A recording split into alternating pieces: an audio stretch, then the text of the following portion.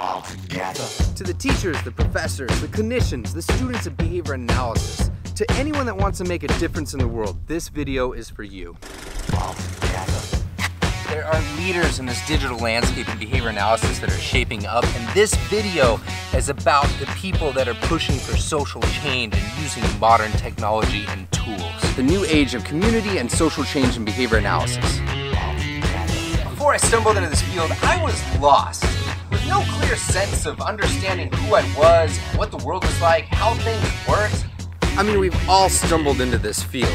There's this sense of excitement that you get when you realize that you can now understand why it is that we do the things that we do. Things are just so much more clear. And the best part is everything's individualized. That is, there's no more need for these blanket treatments, self-help books, etc. You are what matters. Behavior analysis can be used to help you. We measure, define, and celebrate success. As you get more into the field, and generally just more into the systems that our field is set up, you realize that there is so much more to go. There's so much more that our field can offer. How about a coffee company? You go out there, you find some distributors and roasters that share the same mission and values that we share as behavior analysis. Go out there, slap some stickers on there that talk about what it is that we know about behavior analysis, create some awesome names, throw those on there, and bam, you got your coffee company. Maybe you're just unsatisfied with the lack of diversity and open forums to be able to talk about sensitive and diverse cultural issues. So what you do is you create your forum and you find out that there's a lot of people that feel this as well, and bam, there you go. Or maybe it's a conference because we're a non-traditional field, but our professional events don't necessarily represent that. I distinctly remember in graduate school this feeling of sense of accomplishment of when I was graduating, just like, that's it, I've done it, but it was being overshadowed by this sort of fear of losing my social network. I mean, in graduate school, there was 30 to 80 hours a week that I was spending with my cohort, the people that were just so close to me and sharing this passion with me. But like, where was that going to be when I was done? And in the blink of an eye, that was it, it was gone.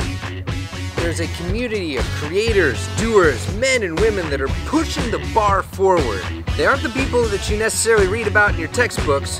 They have a computer, a phone, and they aspire to try to push the realms of what constitutes behavioral science. They forge their own ground, leaning on anyone who supports their values and can see the crazy future that they believe in, and rest their ideas and their content firmly on the foundation of behavioral science along the way.